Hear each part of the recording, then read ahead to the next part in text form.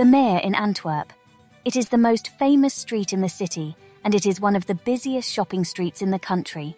Let's have a look at the history of this place. Around the year 1000, the core of Antwerp residence and trading activities has become so solid that it is demarcated with the first earthen walls.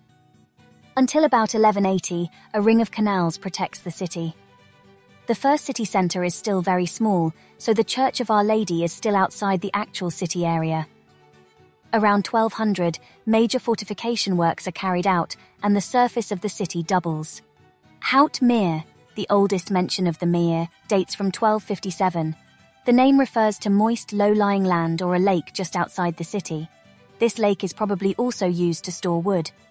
The gate in the ramparts of the city in this area is named Meir Poort. Between 1295 and 1314, the ramparts of the city are expanded again. Part of the Meir now lies within the city borders. Around 1400, the entire Meir lies within the city walls. In this drawing from the early 16th century, we see that the Meir Poort is now within the city walls. The rural character of the area has disappeared. We also see the canal that was built in the 15th century. It drains all the water present in the area and supplies fresh water. This water comes from a river outside the city and is led through the canals into the centre. In 1527, a monumental crucifix is erected on the Meir. With a small interruption, this crucifix will determine the view of the Meir until 1797. Around 1500, Antwerp grows into one of the largest cities north of the Alps, surpassed only by Paris. The city's appeal is growing, and the area around the Meir becomes the place where numerous wealthy merchants and financiers, especially Italians and Portuguese, settle. When the stock exchange building in the old centre of the city becomes too small for the important trade centre that Antwerp is becoming, a new, larger stock exchange building is built in 1531 in a side street. The Meir takes on a bourgeois appearance. It is the place where the wealthy citizens are at home. At the end of the 16th century, Maria Pipelinks lives at number 54. Maria is the mother of Peter Paul Rubens, who spends his childhood years in this place. Rubens became one of the most important painters of that period and spent several years in Italy to study the treasures of antiquity and contemporary Italian art. In 1608, he returns to Antwerp and buys a property in a side street of the Meir, where he establishes his residence and a painting studio. After numerous voyages around Europe, he settles close to the place where his cradle had been. In 1640, he is buried in St. Jacob's Church, 500 metres from the place he had lived. In the 18th century, wars increased the commercial risk, and many wealthy merchants choose to partially secure their capital in real estate. As a result, beautiful patrician houses are being built on the Meir. Two of those buildings from the mid-18th century still exist today. At number 50, we find the palace on the Meir. A former city palace commissioned by a wealthy merchant, it was once owned by Napoleon Bonaparte, King William I of the Netherlands, and the Belgian royal family. A little further on, at number 85, we find the Oosterreeth House, a mansion that is renovated around 1750. Its current appearance dates from that era. It is a fine example of the Rococo style. During the French rule at the end of the 18th century, the crucifix that stood on the Meir for almost 300 years is removed. With this, the religious element disappears from the streetscape and the Ancien Regime comes to an end.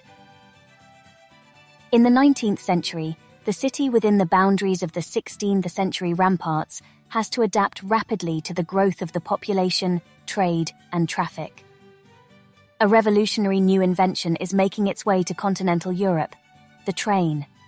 On May 5, 1835, the railway line between Brussels and Mechelen is opened, and for the first time in history, a train runs on the European continent. In 1836, this railway line is extended to Antwerp. To facilitate the connection with the train station, the Spanish fortress near the Meersteeg, later called Leestraat, is pierced in 1841 through a pedestrian tunnel. A few years later, it is replaced by the Statipoort, which is also accessible to carriages and which is connected to the train station by a road. From 1864, the Spanish fortresses are demolished and the Leyen are built on this site. The Leyen are wide boulevards that surround the old town. Following the American example, the horse tram, or tramway Américain, is introduced in 1873, a tram pulled by horses. The first tram runs between the Meir and the Church of Berchem on the current route of Tramline 7. At the beginning of the 20th century, this horse tram is replaced by an electric version. At the end of the 19th century, the city council wants to create an axis between the train station and the city centre. For this, the Meir must be straightened and widened. The narrow Leestraat is also being tackled.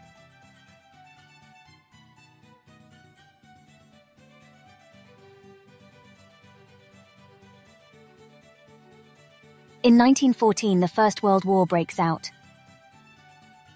Antwerp is under attack by the German army. The area between the Meir and the cathedral suffers heavy damages and is largely destroyed.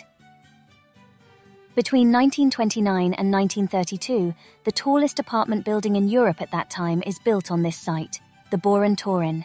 From then on, this building will dominate the view of the Meir. In 1975, the street is broken up for the construction of the PreMetro. From now on, the tram will run underground and disappear from street view. Major works again follow in the 1990s. The street is completely redeveloped and becomes a pedestrian zone. Over the past 800 years, the Meir has evolved from a lake on the edge of the city to one of Antwerp's most prominent streets. Today, it is the ideal place to go shopping and afterwards have something to eat or drink in one of the many restaurants or pubs in the area.